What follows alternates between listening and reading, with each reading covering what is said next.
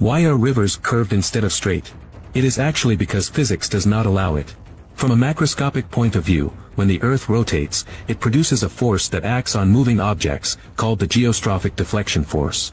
Under the influence of the geostrophic force, the flow of the river will be deflected, and gradually erode the riverbed to form a concave bank under the erosion of the current.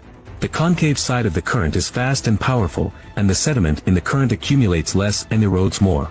And the slow flow of the inner side of the current will be because of the force of the current is small, less erosion, sediment accumulation of more gradually form the convex bank so that the river bends. The curved river due to the two sides of the water flow rate is different, but also affects the downstream sides of the river, so that it continues to bend and form a snake curve, which is often referred to as concave bank erosion, convex bank accumulation. If this situation is not interfered with, the rivers will bend at an increasing angle and eventually they will cross again.